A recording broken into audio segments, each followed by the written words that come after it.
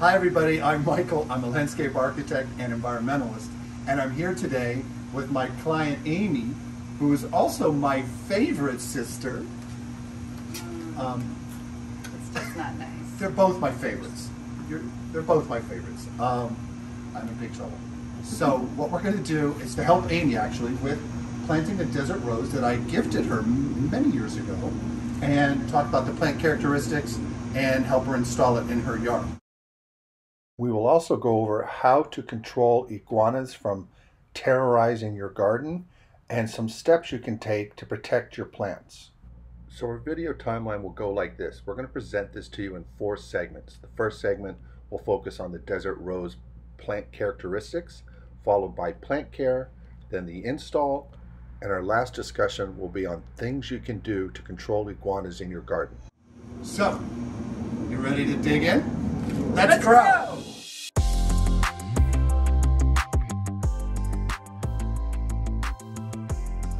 Okay, the desert rose, or as my sister likes to call it, It's a dusty rose. yeah, no, that's a made-up name. It's the common name is dusty rose, and it goes. Desert rose, really. Did I say dusty? She's messing me up, y'all. It's desert rose. That's the common name, and the botanical name is Adenium obesium. So this plant is native to Africa and then the Arabian Peninsula. It is naturalized to grow here in South Florida. And speaking to its characteristics, it has these very, very thick, gnarly trunks. And we're going to be zooming in so you can see that. And they can actually form a beautiful bonsai in a container. But this puppy, I got right out of school in 1988, and it's been growing in a container ever since. We had it in our Miami Shores, we had it in our Fort Lauderdale home, we had it in our Miami Shores home, and then when we moved to a condo, it outgrew its space, so we gave it to Amy to take care of, and now it's outgrowing this container, so we feel it's time to put her in the ground.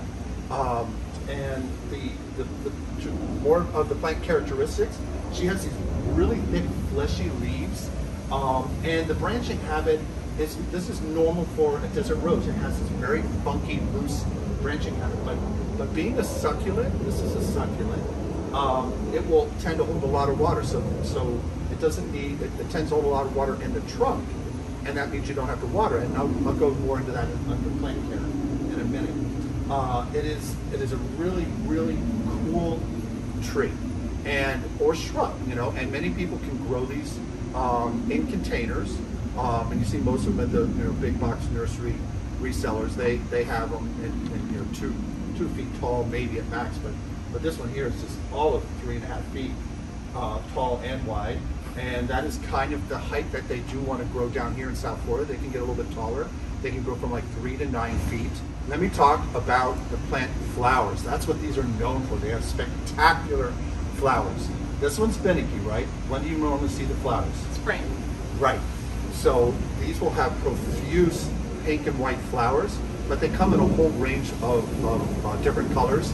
And we'll put some PIP images up here of the flowering of the different types of varieties of the desert rose that you can acquire for your home. Ours has a pink and white flower. She does this in a profuse burst of color in the spring, like Amy mentioned. That's around from April or March. She just picks her time. But what she'll do is she'll typically drop all her leaves before she does that, so it's even more striking. It's almost like cherry blossoms. When they don't have the leaves on them up in DC and in Japan, they're very spectacular when they flower.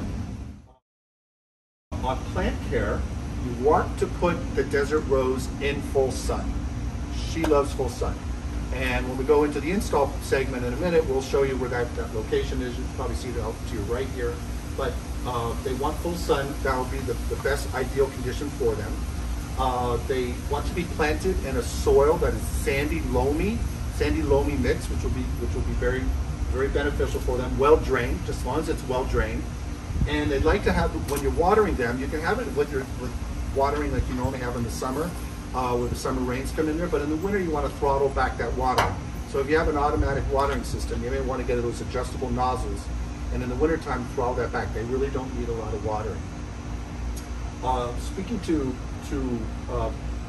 pests, this plant, unfortunately, is prone to getting mealybugs, aphids, and spider mites. And there's actually some spider mites over here that we have to take care of that I can actually see on her poor plant. That is something you do need to address and be aware of, as well as what? Iguanas! Iguanas! Oh my and goodness. so we're gonna speak a little bit about iguanas too. Amy's overrun with them, as many of you in South Florida are, and I'm getting a lot of comments on our channel. Oh, and if you find value in this video, please consider subscribing to our channel, because we're posting videos like this weekly to help you, South Florida gardener. But iguanas do love the flowers on this plant. And the leaves. And the leaves. So they tend, but actually, you know, from the University of Florida IFAS, they tend to not like super succulent leaves. These must not be thick enough. Amy has a beautiful Hoya growing in the shade over here, and they're not even bothering that. And they have, as you know, those house plants or tropical plants have very thick, fleshy leaves, and so iguanas tend not to like those. And I'll give you a list in the care instructions at the later part of what plants iguanas tend not to like. They tend to like a lot. They love hibiscus flowers. They love the desert rose. They love her ground orchids, but she's been successful so far in scattering them. You can, and now speaking to the pest of iguanas, you can euthanize them. It is legal here in South Florida, as long as it's done humanely. That could be by means of stunning them and decapitation, or you can do, there's other means you can do. You can also call a company to help trap them and then euthanize them in a humane way. But it is legal to do that. Dogs, having a pet will chase them out of your yard somewhat, but they do tend to come back. IFAS has mentioned in their documentation that they are also attracted to orchid flowers that will eat them, but her neighbor has several vandas in full bloom right now, easily accessible by the iguanas, and Amy is not noticing that. So maybe there are certain types of orchids that they are not attracted to. So that could be something that you could have in your plant palette for your yard. Milkweed is another plant which is a great monarch butterfly attractant, and IFAS has mentioned that they are not so prone to attack that plant. So I'll go into in the written care instructions, like I mentioned earlier, in more detail on what to do, what you can do with that pest of the iguana. And we are also going to clad. We're actually going to create a little barrier of sheet metal at the base of her of the desert rose when we plant her, to keep the iguanas from climbing up and getting onto the trunk. So hopefully that will deter them, and she's not going to have a problem, and this tree's going to be able to take off even more, because she's getting there. I mean, this is over 30 years I've had her in a container of various sizes, and I'm just very happy that I get to with Amy plant this in her yard and have her take on roots over here in her area near the pool. So what we're going to do now is we're going to switch over to the install segment, and then we'll circle back after the care instructions and do a summary at the end. All right, let's go on to the next step. Okay, now we're going to move the desert rose, or as Amy likes to call it, Dusty Rose, to her location over here where the shovels are. And I need all hands on deck. We got my beautiful niece Rachel over here and Stephanie. So let's get to it, everybody. Let's get moving. Let's grow. Let's grow. Don't push me in the pool, Rachel.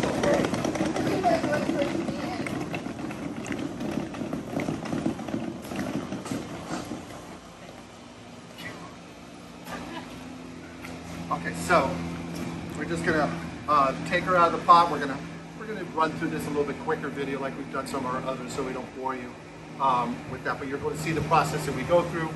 Most important thing about when you're putting a plant in the ground is that you don't want to set it too deep. You want to put wherever the base of the top of the plant is growing out of the soil in the container. That's where it's going to meet in the existing grade that it's going into. You don't want to sink your plant too low. That can cause a big problem. And so we're going to get onto that right now. When you're preparing your hole here, you want to make sure that you dig the hole a little bit wider than the container that it's in. And you also, with the desert rose, want to make sure that you're planting it in a sandy, soil location. Here you can see my sister's soil is very sandy. There's these light colored soil chunks that you can see is pulling up. That's sand, and that's really good. But we're still going to amend the planting hole with some perlite and some potting mix, but heavy on the perlite, which helps with aeration and with drainage, so that the desert rose grows in a very well drained soil environment. And once you have the depth of your hole reached, you want to tamp the soil, make it level as best you can. You can see me doing that here. And then you want to confirm your dimensions to make sure that you don't have your plant put in the hole too deep. Like I mentioned earlier, it's very important to have your plant installed at the grade it's grown in the pot, or a little bit higher than the grade it's going in. You don't want to create any potential for rot. Well, now we're going to go to intermission because we obviously have a rainstorm developing right on top of us just after we dug the hole. All right, be right back. And we got started again, and another rainstorm. So frustrating. So this is our trunk of this beastly dusty rose, as your mom likes to call her, the desert rose. And you can see some cavities developed where some of the trunk had rotted out, but it healed over. But what I'm going to do now is go around with this hand trowel and hand shovel and kind of loosen the edge where we can of the soil going up against the edge of the container.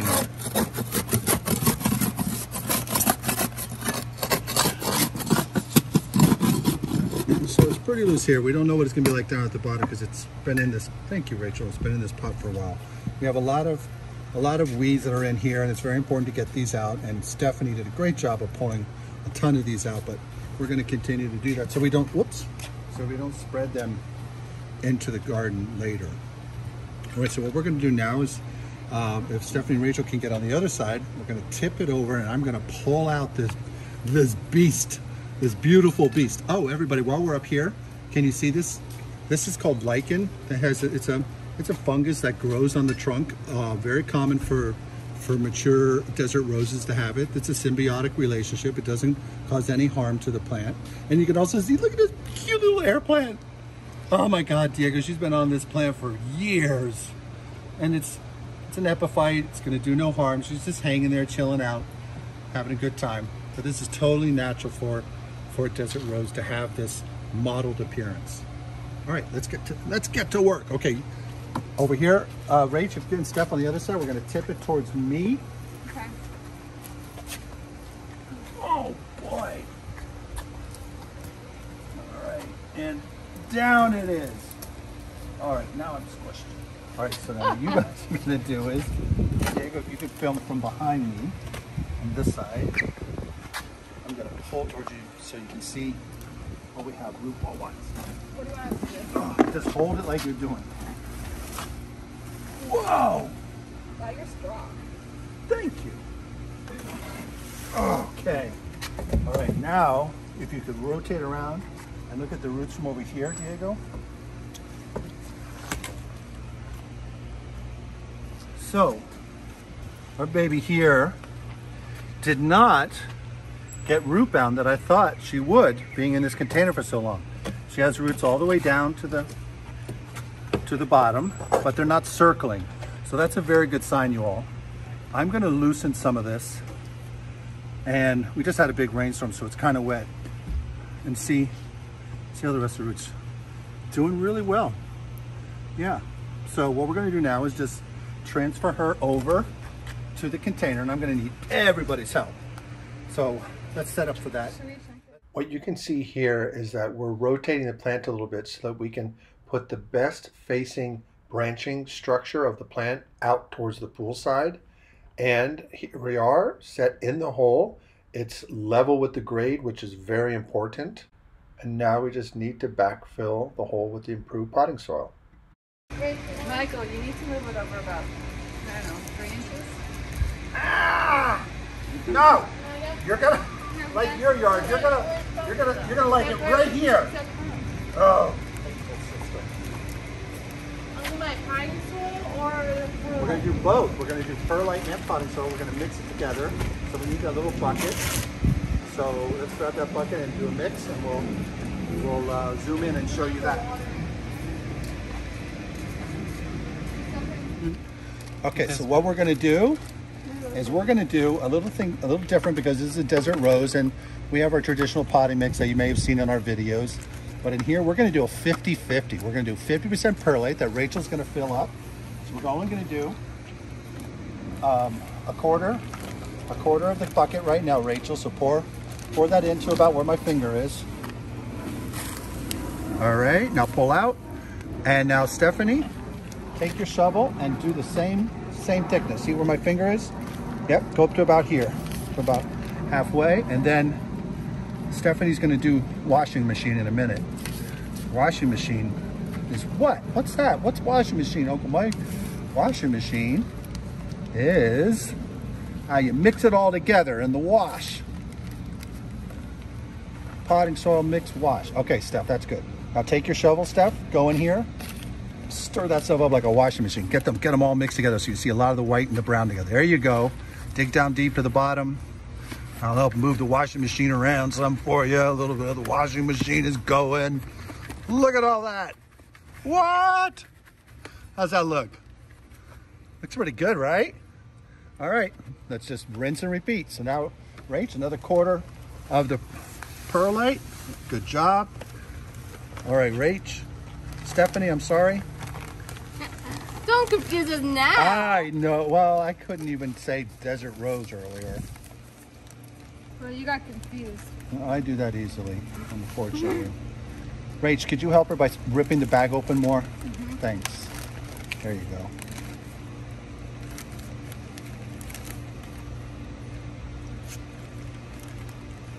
And Rach, for one more step. Okay, now let's do this. And now let's do washing machine. Stick it in there, dig it around. Go to town, pull up the low and the top. Yeah, you gotta bounce it around too. Washing machine. I'm getting some out. There you go. All right, let me see it from this side, from my side.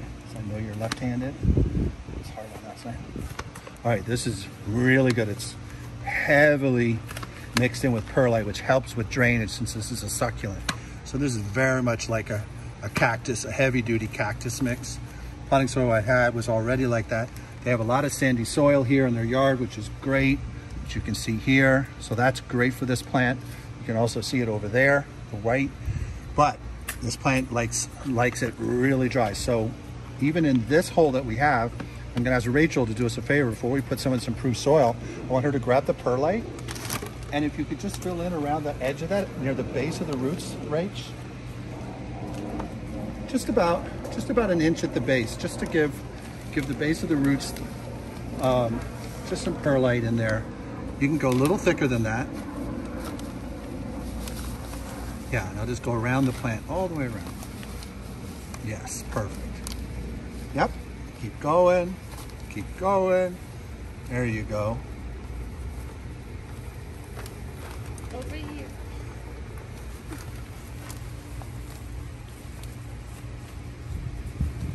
My sister has really good loamy soil here. It was very easy for us to dig, so it drains well.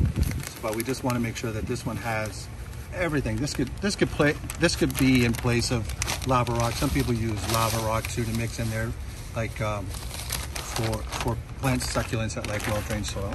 And now I'm going to ask my nieces to fill in the voids there with the potting mix. Rachel will do the back, and then Stephanie will do the front, and then we'll water it in, and then we'll mix it with some existing soil as well, because plants have to get used to the area they're growing in.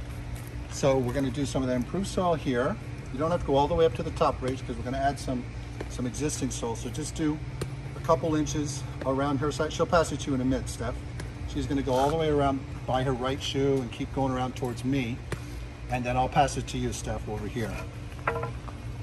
There you go, perfect. Thank you. Now, if you could take a few handfuls, Rachel, let me get this part, Steph, of the existing soil and just sort of add another two inches of soil on top of that soil. Yeah, bingo. That's mixing the improved soil with the existing soil. And it's a good tactic to use when you are planting here in South Florida. Oh, sorry, Steph, I did a lot of your part. You could add some more in here for me. Start from here over. There you go, Rach, that's good. Now what I'm gonna do is, Stephanie, if you could take the shovel now, and I'll show you what I'm doing. See what I'm doing like this?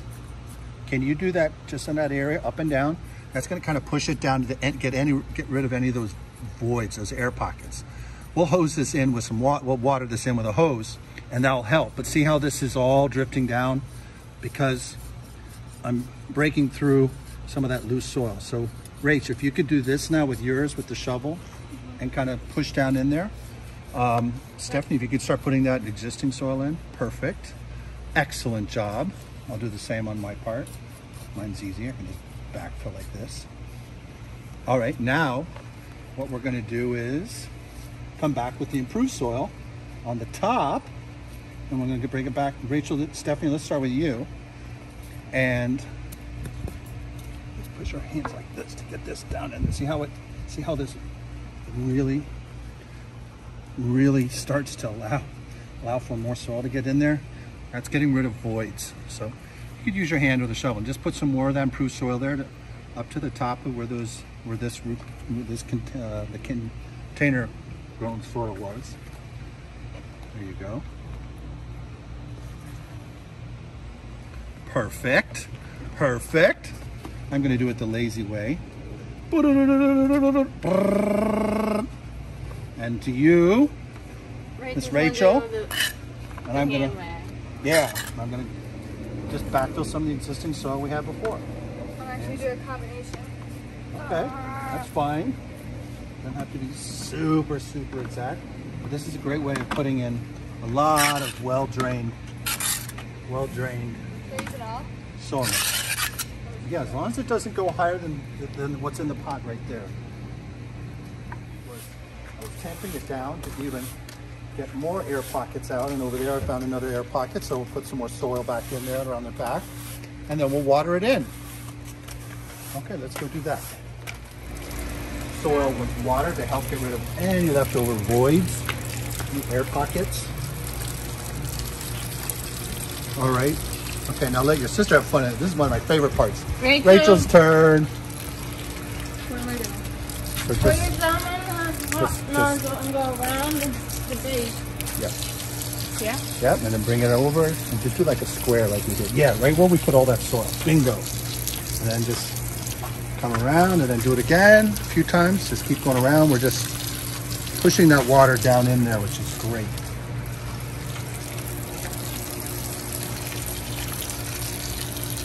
Nice. Away from the root. Bingo. Okay. Perfect. Yes.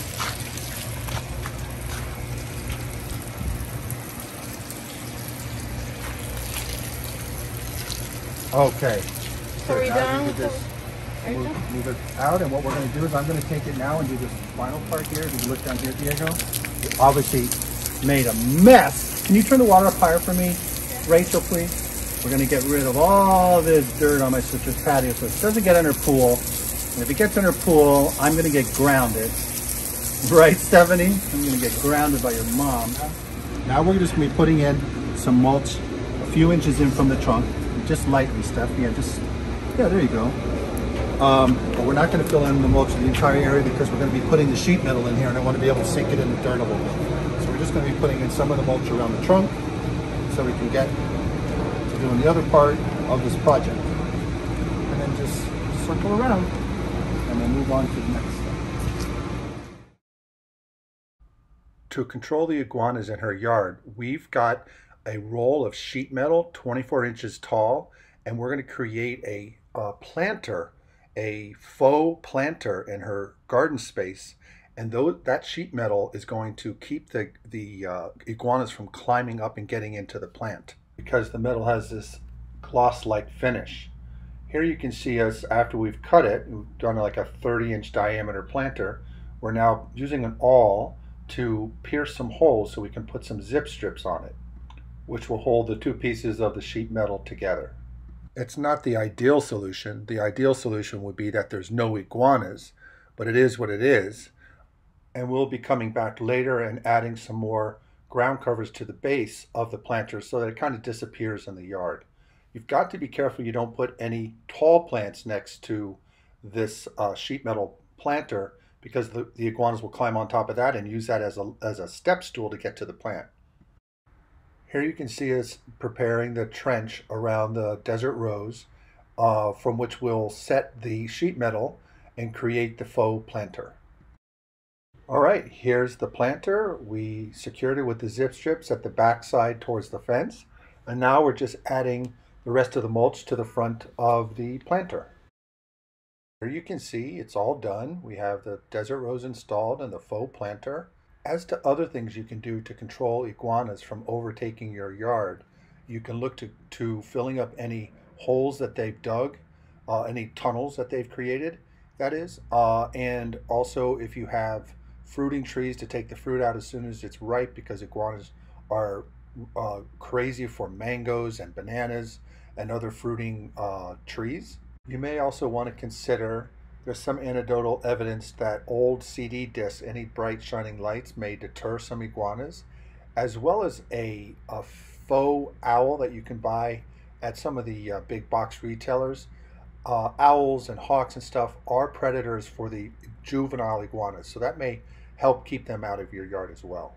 And another thing you could consider adding to your yard is some citrus plants. Iguanas do not eat citrus. And in the following written care instructions, I'll go more into detail on some of the other plants iguanas are not so keen on, as well as ones that they really, really do like to attack.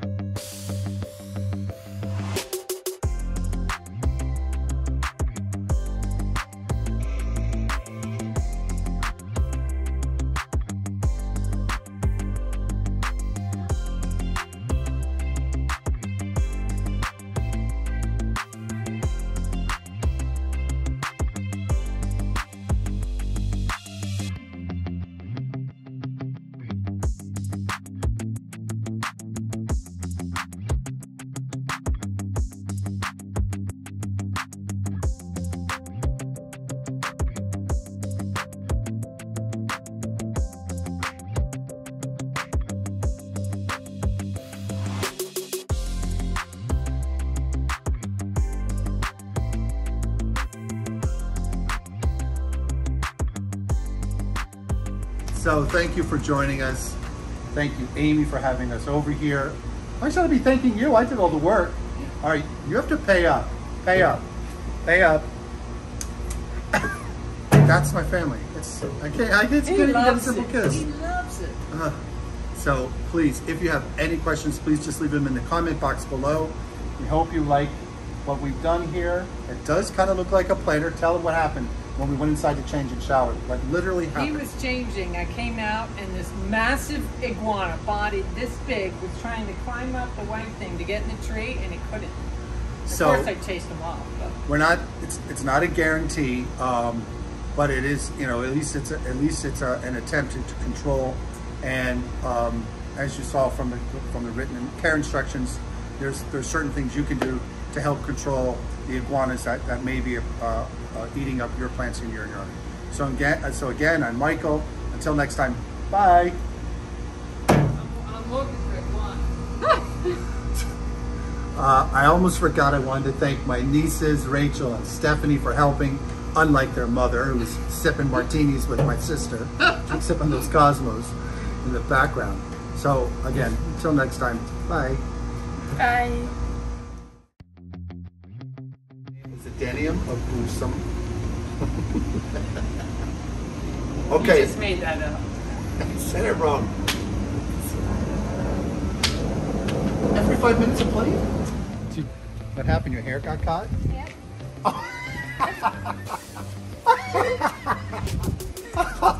You're free. Bad desert run. The video.